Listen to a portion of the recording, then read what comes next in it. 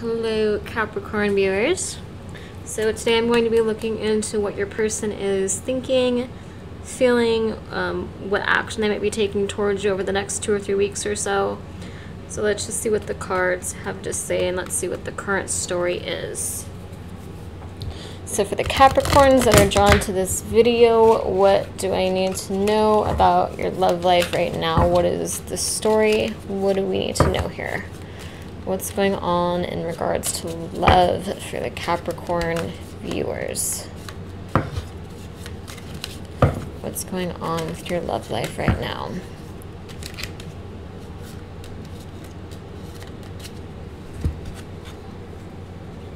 Okay, Queen of Swords, Six of Wands, Two of Cups, Strength, Seven of Swords, King of Swords, Six of Pentacles, the World, and the Queen of Cups. Okay.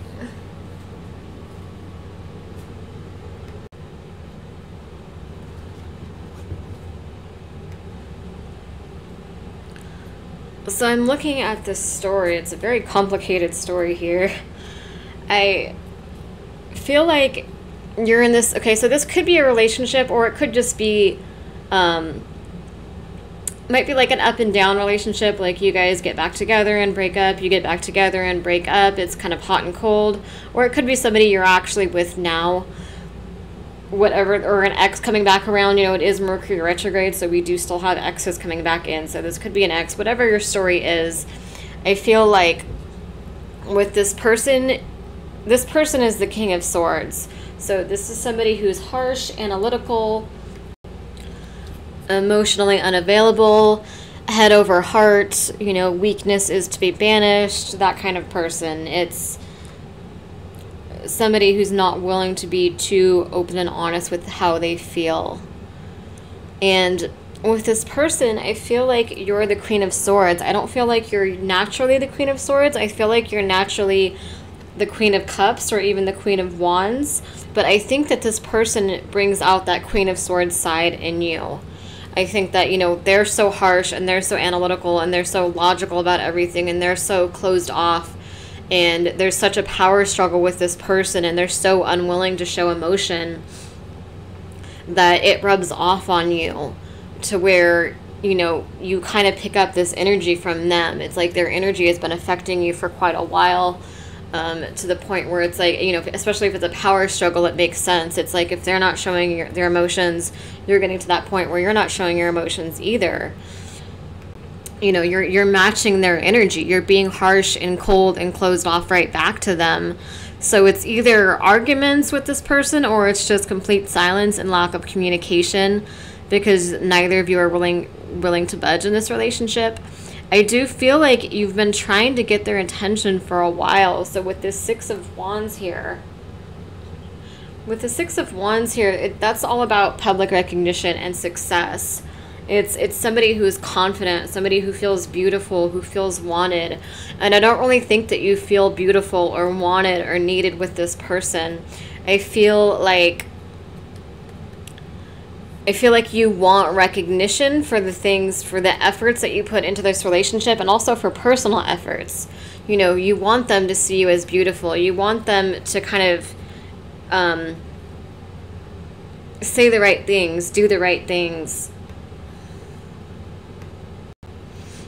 You want them to notice you more, you know, you want them to just notice all the effort you put into this relationship. You want them to notice your success, your feelings, your desires, just who you are as a person, like as a whole. You have been wanting them to notice you for a long time, and you kind of just feel invisible to this person. I feel like you've had to be the strong one for a long time. With the Two of Cups and the Strength card here, I kind of feel like for a while you've just been trying to hold on to the good times, maybe, you know, how it used to be, or how it could be if they you know, were more emotionally available. Holding on to the potential, or holding on to the past with this person, basically. With this Two of Cups, that could be like a love offer too. Could be thinking about the start of the relationship, or certain memories of when they made some kind of love offer to you, or when they were more romantic, more open, or in the beginning when they were trying and now they're kind of not trying so much. There could be some memories there that are going through your head right now. And it's like you've been trying to be strong and patient, and you've been kind of just doing everything on your own. You know, you've been in this energy where you've really tried to be patient, but I don't think that you have any patience left for this situation.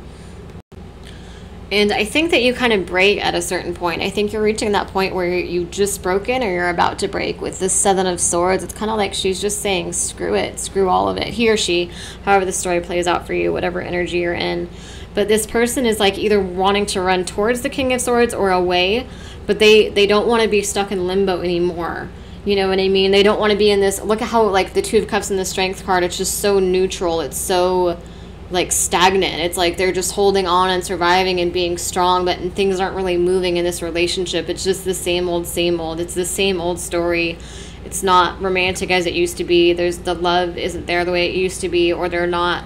Maybe they made an effort in the beginning to win you over, and now they've kind of just relaxed and started ghosting you or whatever now that they have you. And I think you're just saying, screw it. You know, you've been heartbroken enough over this relationship. You're tired of feeling invisible to this person. You're tired of trying to get their attention. You're tired of going around in circles. And so you're forcing your way out of limbo. And you might get confrontational with this person, where you're just kind of saying, you know, be like giving them an ultimatum almost, like be all in or be all out. Like you're running towards something. I think you're just running in general. You're like, I'm not going to be in this stagnant energy anymore.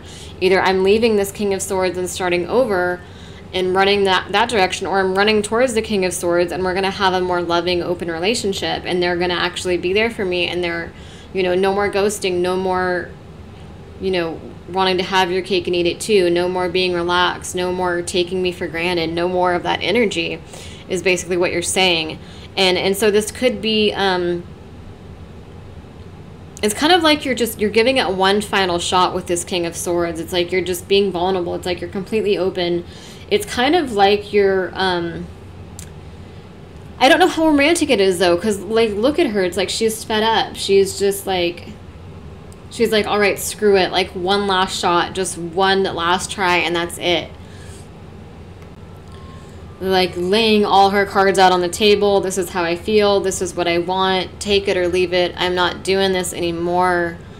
I'm tired of this. It's kind of very confrontational, quick, straightforward energy. Maybe some deep heart-to-heart talks coming between you two, and also arguments coming between you two, you know what I mean? Like, I think this energy might catch them off guard, but I think you're getting to that breaking point where you're not really worried about whether it catches them off guard or not, because you're like, you know what, this can't be stagnant anymore. I can't do this anymore with you.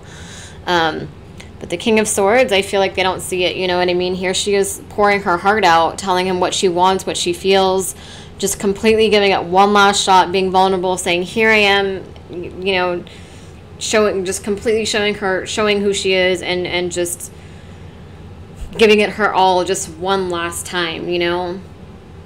It's just kind of like a screw it, you know, whatever energy, basically. And this King of Swords, look at him. He's kind of looking down like he's not seeing it. He's not acknowledging it. He's still not acknowledging it. I think she's gotten louder or louder because the patience and the perseverance and the empathy and all this calm energy she's tried to give him hasn't really worked. He's just kind of ignored that too. So she's at the point where she's like, screw it. And she's just going to lay all her cards out on the table.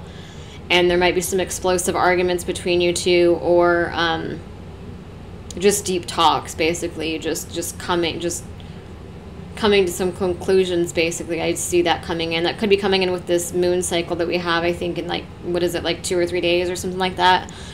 That could be coming in. But I feel like the King of Swords still doesn't acknowledge it, even though it's gotten so loud. Like, that pain has gotten so loud where it just, finally, you're about to explode.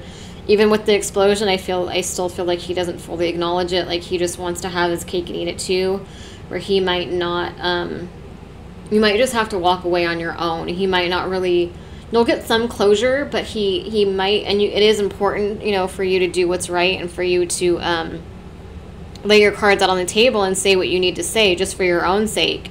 You know, do that for yourself. Do that because that's what you, because you need to get it off your chest. You know, there's a lot that's been building up that you just want to say. And I feel like it will help you ultimately to be able to just say it, to just get it out, to speak those words. I think will be good for you in the long run. I don't know if I really see him acknowledging it though, because you see him looking down. It's like she's pouring her heart out and he's still just kind of silent, just kind of doing his own thing, not really completely hearing her, or maybe not wanting to lose her, but not wanting to commit either. It's like he doesn't want to say, no, I'm done, but he doesn't want to give her the commitment that she wants either. So you have to force yourself out of limbo, because this person, there's a good chance this person will not give you the answers that you want. You're wanting to either have closure with this person, I think, or you're wanting a new beginning with this person. And there's a chance that they're still not going to hear your pain, that they're still going to be silent. And so you're going to have to force yourself out of limbo. You're going to have to take their uncertainty and their stagnant energy as your answer, and you're going to have to give yourself closure, because they probably won't give you closure. They're probably just going to want to keep taking you for granted and just keep you on the hook but not fully commit to you. So you're going to have to give yourself closure, and you're going to have to force yourself out of this stagnant energy. You know, with the Six of Pentacles here too, it's like you're wanting to just get back everything that you've received. You're wanting to get to that point, and you're looking forward, and you're realizing it's not with this King of Swords. And so this cycle, this karmic cycle, could be a soulmate, but it could just be a karmic partner too. This cycle seems like it's coming to a close. I mean, it's ultimately up to you, of course, but if you stay in this situation, it's going to keep being stagnant, and you're going to keep being taken for granted. And no matter how loud you get, no matter how much pain you're in, no matter how much you cry out for this person, I still don't see them acknowledging you and hearing you and appreciating you. I don't see that happening, really. So with this world, I feel like for the majority of you, you're going to realize, you know, I've been through this situation long enough. I'm tired of it. I want to move forward now. With the World card, so this chapter is closing. And then you get in the Queen of Cups energy, which is really good. This is a new start for you. And I'm going to pull some cards and look and see what I can get about new love coming in. Because like I was saying in the beginning of the reading, I don't think you're normally the Queen of Swords. I think that you had to be the Queen of Swords because the person that you've been with, or this situation, whether it's an ex or a current partner, whatever the situation is, they were the King of Swords, and their energy rubbed off on you, and this power struggle and their distance rubbed off on you, and you kind of had to harden yourself, and you had to be distant with them, and you had to protect your heart, and you had to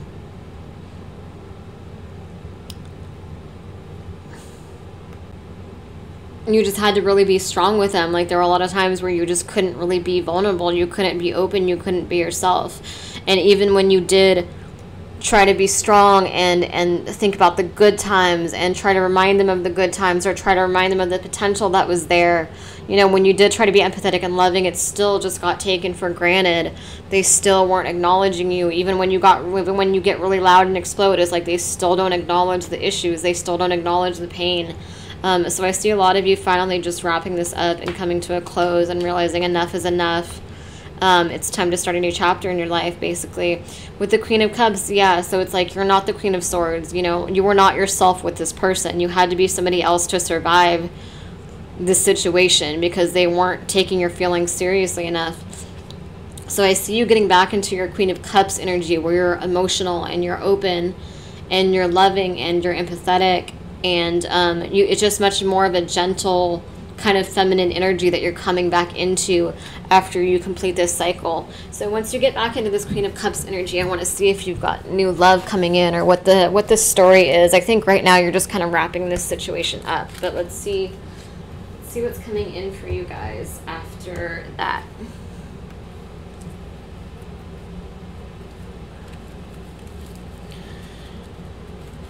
Okay, so new love. So once you complete the cycle and you get back on that Queen of Cups energy, what is going on? Is there a new person coming in? Is there new love? What's going on there? Like, once this cycle is complete, what's going on with your love life?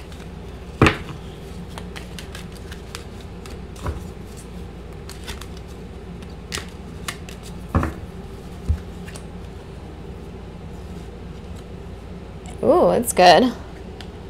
See, the Emperor reversed, I think that's really beautiful because I think it's saying, I think the King of Swords was the Emperor, and it's kind of saying, because it's very similar energy, you know, the Emperor and the King of Swords, I take that to be very similar energy, and the fact that that this new person has the Emperor reversed, I think is kind of saying it's like he's the opposite of this, he or she is the opposite of this King or Queen of Swords, basically. There's somebody who's not controlling, somebody who's not uptight, somebody who's not strict, somebody who's not serious, somebody who's kind of like funny and nerdy and sweet and laid back. And then they're King of Cups. That's a really good card to get. And the Chariot. So moving forward, this is really good energy. Page of Pentacles, the Star, Four of Wands, Death. So again, I don't think it's not the death of this relationship. It's the death of I don't take it as a bad. If I felt like it, intuitively, if this was an ending to this new relationship, I would feel it. I don't feel like it's that. I feel like it's more just talking about the first relationship. I'll get into it in a minute, but I don't feel like it's not saying that this new relationship is going to end or anything like that. I think it's just saying like death and rebirth, like when you close one door, another opens. I also think for this new person, it's kind of saying a transformation is going to occur with this person, like maybe a deeper level of commitment. Let me get a couple clarifiers on death, actually. Can I get 2 clarifier cards on death?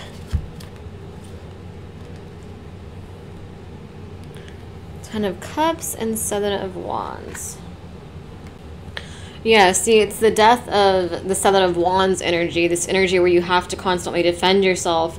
That first spread we were talking about, the Queen of Swords energy, it's the death of that energy, and it's the rebirth of, you know, love. This is Ten of Cups. This is family. This is home. This is love, true love. This is completion. This is, see, like this white flower here that she's looking at, that she's like reaching out to pick. It's like she's got these hearts all around her. It's just like this, it's love. It's like reaching that point in your life where you want to be at. It's death and rebirth. You know, you're letting go of this old power struggle, this conflicting energy, and you're finally, you know, home. You have your family, you have your person, you have love, basically. So I feel like with this person, it's just, if they are traditional at all, or if they are let's see with the Hierophant here, because the Hierophant and the Emperor, it's like one after another. It's kind of similar energy, but I feel like the Hierophant, it's like if they are traditional, or they do have like certain ideals or like a certain moral code, it's in a really healthy, positive way. It's not in a toxic way. It would just be like they don't cheat on people, or they just have integrity, basically, is what it would be saying here. It's not the same as with this King of Swords we got from the first reading, that where they were just controlled and they were stuck in their ways. Like, this person wouldn't really be stuck in their ways, but they would probably have a moral code that they follow, is what it's saying. I feel like this could also be about your guides. Your spirit guides might be saying this is like a divine connection. This could be a past life connection, a soulmate, or a twin flame connection. That this, you know, your spirit guides and their spirit guides led you guys to each other. So there could be a lot of synchronicity around this connection. You know, seeing 1111, 777, 333, 222, whatever kind of numbers. Or just telepathic communication. Like, it's a very spiritual bond that you have with this person. And yeah, with the Emperor being reversed, it's confirmation that they're nothing like the King of Swords. They're the opposite of the King of Swords we got in the first reading. They're not controlling. They're not strict. They're not too serious. They'd be kind of more funny, sweet, nerdy type. They're also the King of Cups. They're emotional. They're empathetic, they're loving, they're loyal, they're understanding, they work hard to try to communicate. You know, if you're hurt about something, they're going to try to take a step back and understand what you're feeling, whereas this King of Swords just immediately got defensive when you try to talk about your feelings, or you know, it was always gaslighting you, always kind of just trying to take you for granted. So it's like when you talked about your feelings, they would just try to shut you up so they could just keep taking you for granted, you know?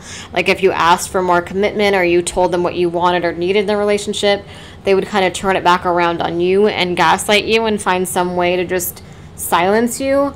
Whereas this person is actually, this King of Cups, this new love coming in, is actually really going to take the time to listen to your feelings and listen to your wants and needs and be patient with you and really take the time to understand you. With the Chariot, they are coming in strong. They're coming towards you. The Page of Pentacles, they've been planting these seeds. They've been wishing for you. They've been trying to manifest you in their life. They've been trying to manifest this love in their life. With the Page of Pentacles, it's kind of like you're their dream in a way. It's like moving forward with you, having this connection with you, having this love with you, being close to you. It's like that's their dream. Their dream is the Chariot. Their dream is to move forward, to take this connection to the next level, to get to know you better, to develop this romantic connection further. You know, it's like you are their dream. They're like looking at this. They're focusing on you, on the connection with you. They're trying to make this dream manifest. They're trying to put in the empathy and the time and the energy and the patience into this relationship to make it grow. And with the Star, that just kind of confirms it even further, where they're planting the seed. They've been planting the seeds, but it's like they're watering it. They're tending to it. It's like a garden that they're, you know, slowly taking care of, making sure the soil is right, making sure they're watered on the right day, the plants are watered on the right days. It's kind of like that careful, patient consideration basically is how they view this relationship, as something that's kind of fragile, something they have to really be gentle and careful with. So I think that they are a very patient, empathetic person, and they're really trying to go about things the right way. They're trying not to rush anything here, but they're really wanting to move forward with you. And with this Four of Wands, this is what they're wanting with you. This is what they're wanting to come forward with the Chariot. They're wanting this connection with you. They're wanting, you have the connection, but they want it to be deeper. They want it to be stronger. They want to take the time and effort to make this connection stronger and to really develop a stable romantic relationship with you. With the Four of Wands here, this is like peace, stability, a healthy environment. It's coming home, basically. It's getting to that point. So that's where they're trying to go with you. And again, the Death card doesn't mean anything bad. Like I said, it was just saying it's the death of the Seven of Wands. It's the death of having to be defensive and having to be on guard and having to be in that Queen of Swords energy all the time. And it's the rebirth of the Ten of Cups, of family, home, happiness, true love, abundance when it comes to love and emotions, like being able to be your true self with somebody, being able to be emotional and open and vulnerable with somebody, having somebody be patient with you and being patient right back with them. So it's a really good relationship. This person has really good energy to them. Very stable, very loving, very empathetic, very patient energy that you have here with this person. So make sure that whatever this energy is, that you don't sabotage it for the King of Swords X. You really want to wrap that cycle up. And, because this person... Because exes come back around a lot, especially during Mercury retrograde. So you are ending that cycle. I do feel that. But I just want to put that out there, too, that this person is very patient and very loyal to you. And really, he's going to water, he's watering these seeds, you know what I mean? He or she is putting the time and effort in. But I think just acknowledge that, just realize how much time and how much effort and energy they're putting into this, because they don't want to feel like all that patience was for nothing, you know what I mean? And if the King of Swords came back around and you entertained that, they might feel like, why am I being patient with this person? Why am I'm trying so hard, I'm giving so much, I'm trying to communicate while I'm trying to do everything right, I'm trying to be perfect for this person. Like, why do they want the King of Swords? You know what I mean? Like, it would make them insecure, it would make them shut down, and it might sabotage this connection if you went back to the King of Swords after really opening up to this connection. So be careful with this person's feelings, because they are very stable and they are very loyal and very loving, and they are putting the effort in for you. So yeah, there we go. If this resonates, please go ahead and subscribe. Thanks.